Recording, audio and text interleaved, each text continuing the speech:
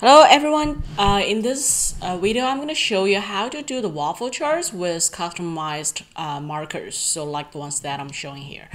So to start with, let me actually create a new spreadsheet so that I can show you how to create everything from scratch. So first let me just copy this part because it's actually just something. So basically you just have a cell that's showing you the target percent that you want to change, that you can change in the future. And then the next step you do is to set up the data for your waffle chart. So data x, so you need to set up the because we are actually, you look like it's a waffle chart, but it's actually a scatter point chart. Like if you look at the chart type, it's actually a scatter chart. So let me, so which means that you would need the x-axis and the y-axis. So the way you set it up is basically you have one, and then you add it to 10. So let's go to, no, actually we want it to be, yeah, this one, and then we want to copy it down to 10. Sorry, like I think it looks so small, so let me enlarge it. And then for the y-axis, you structure it so that it's all ones. And then you, and then for the next one, you actually make it like 1 plus this, so that it's 2.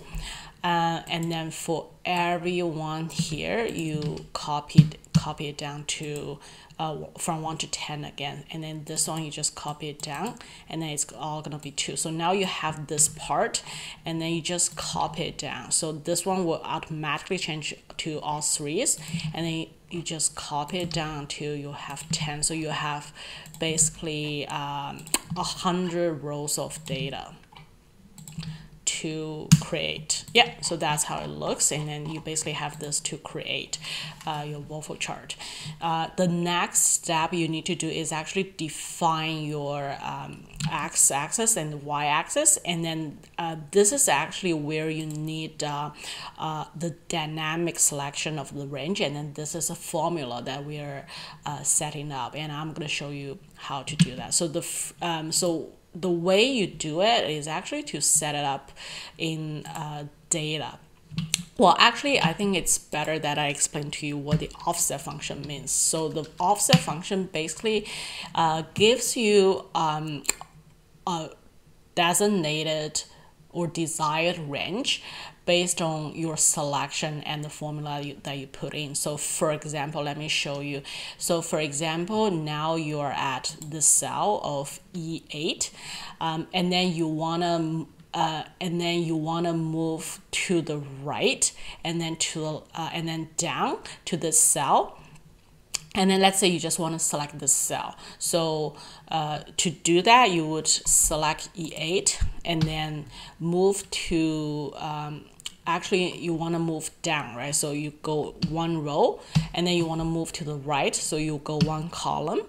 And then because you just want to select this cell, so you go height as 1, and then your width as 1, and then it should give you the value in F9, which is 1. Okay, so now let's change this to ABCD, and here we go. So that is ABCD. So offset function gives you the position, like the value in a position that's desired based on the formula. So the formula that we want to set up here then is actually the offset function. And then you want to start with this cell, the beginning of the data set, the header. You can make an absolute reference. And then the row you want to select is actually just this row. No, like actually just like one down. This is, yeah, I think it's one down. Yeah, one down. And then you go, you still want to stay in this column, so it's 0.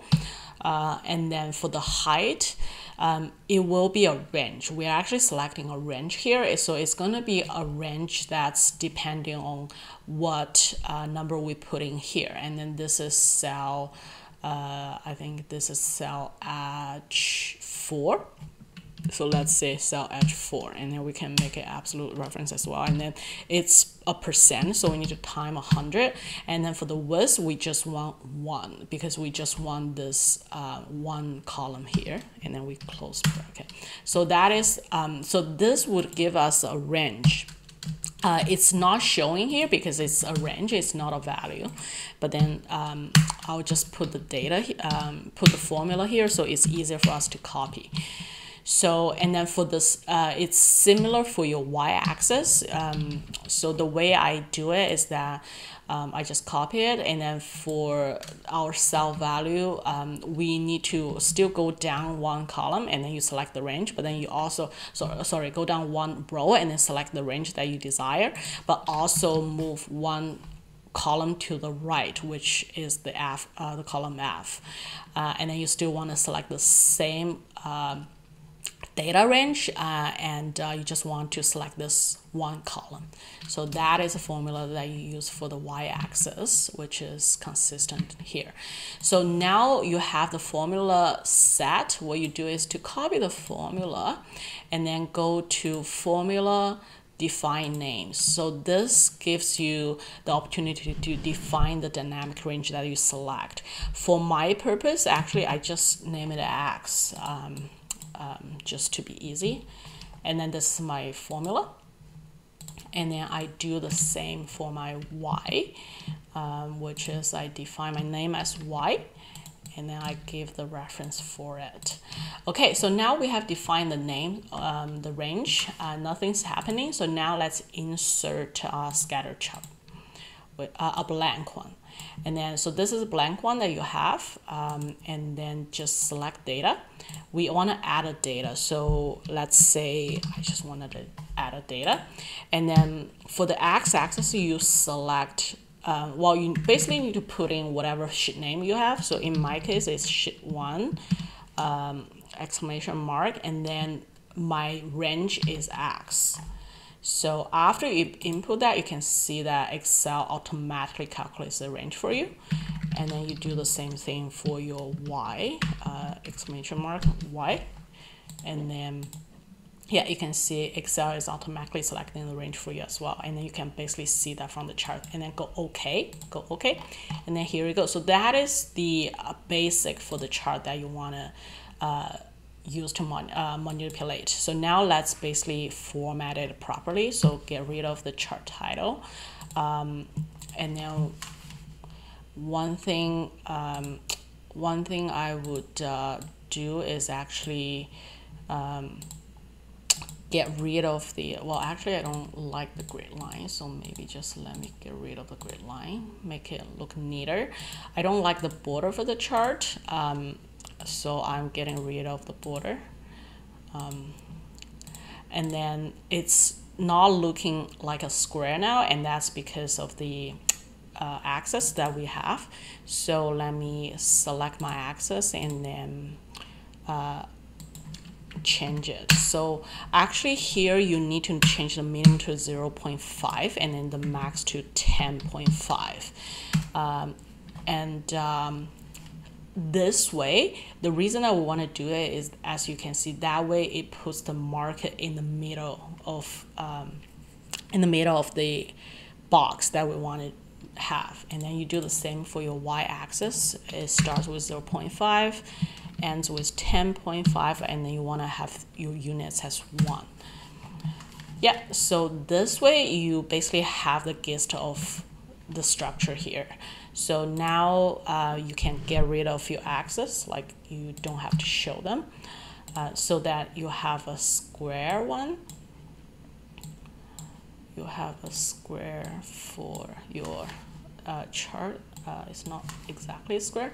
So, but then you can select to make sure it's like an exact square, you select your chart, go format, and then you can adjust the height and width to make sure it's exactly identical. So let's say you can change it to whatever that's proper for you.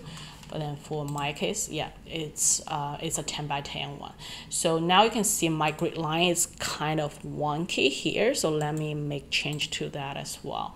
So for my vertical grid line, I wanna add axis, and I wanna make sure the units is 1, so that all the grid lines here are showing.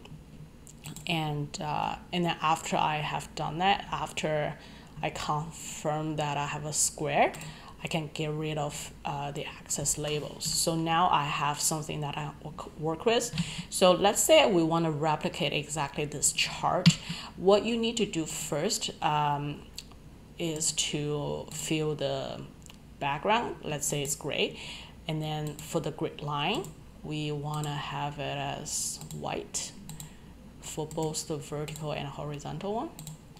Yeah, so now we have the background, and then now let's test if it works. So for the target achievement, let's say we want to have 46. Yeah, it's giving us what we need. And then now the question is that how do we change the marker, right? So this is actually the easy thing to do. So the first thing you do is to basically insert whatever picture that you want for your marker. So for example, for my case, I go to insert and I insert a circle.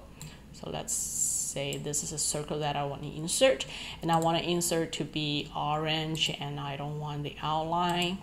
And then you copy it, you go Control C and then select the marker. Make sure you're selecting everyone instead of just one, and then just Control value, and then here we go. So that is actually how it looks. Alternatively, so this is one way you can do it. Alternatively, because this is a circle already, what you can also do is to select your marker and then go to format selection, go to your marker, build in, because you see we already have the option, the circle option here. So you just increase the size here to whatever is perfect for your chart. Yeah, which is something looking like this, and then you can change the color to anything that you like. Yeah, so that's one way to do it as well, right? So yeah, but the thing about this part is that if you change the size of the chart, you have to resize your mark as well. But still, like, it's not too bad. So we have done the first one, so let's do the second one. So it's really essentially the same in a sense that basically you just need to insert whatever picture you have, and then size it to approximately the same size. Copy it and then go to your marker, select a marker and save it, paste it. That's how it looks. And then let's do this. This one is also similar. You basically just change the format to whatever format that you desire. And then for the marker, I was using a small square here. So you go to your marker option. You can go build in. I want a square. Let me see my square. That's not my square. That is not my square. And then let me change the color to white. Yep. And then here we go. So that is how you can realize a white square. And now of course you can change the size. No, actually I think this, no, that's not the one. That's not the one. Yeah, that's the one. Yeah. So that's the square, and then you can change the size to whatever that you see as appropriate. So that's that. And then the last one we are creating here is this one. So this one is slightly tricky, but but still not too bad. So let's say if we want the background to be white in this case, and then what you do is that you insert a start, which comes in here. So let's say this is the star that we want to insert, and then basically you do the same thing. You select your marker, go select your data in here. You can see it's selected, and then go paste, and then here you go, you have all the field stars, right? So it's there, and then the question is now, how do we realize the empty stars? So again, like the first thing you do is to make sure you have the shape. This one we don't want any fill, so it's just an empty star. And then what you need to do is actually to basically do a reversed scatter point chart that fills this area. So you are still going to leverage those two formulas, which let me copy it here. But then you have to come up with a different name for it. So for example, the name I come up here is like X reverse, because it is like a reverse set of data that we're putting here.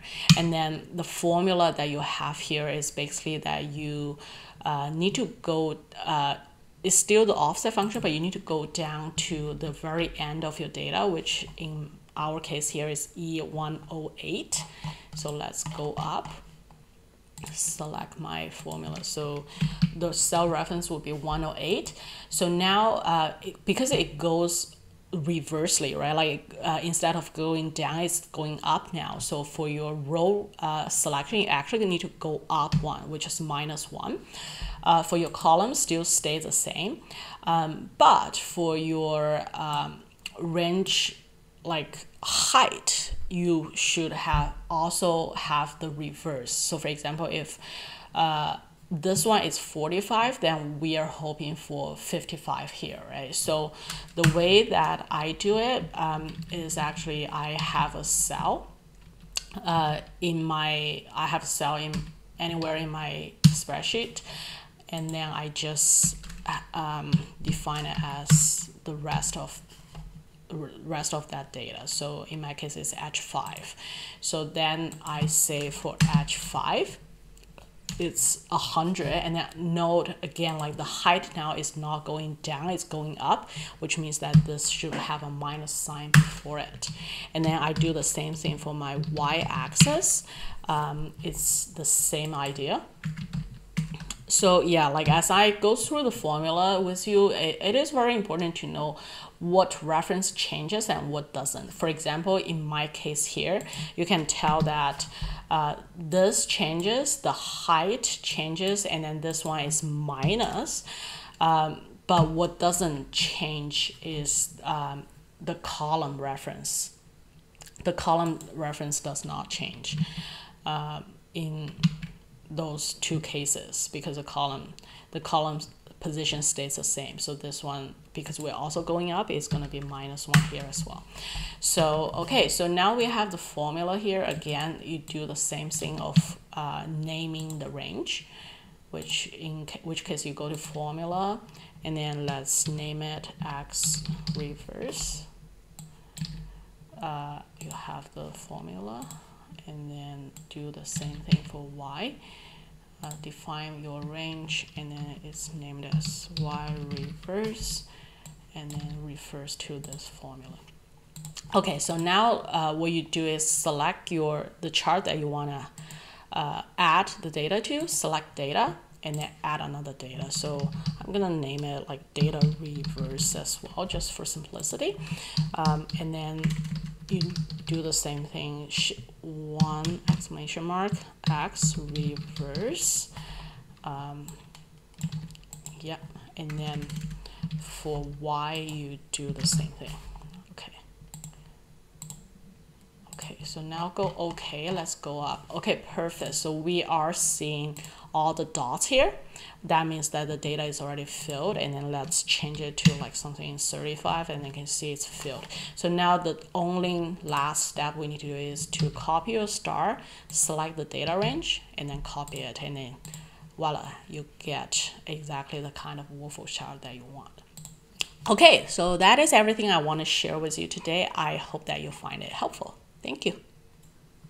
Thank you for watching. Please subscribe to my channel if you like it.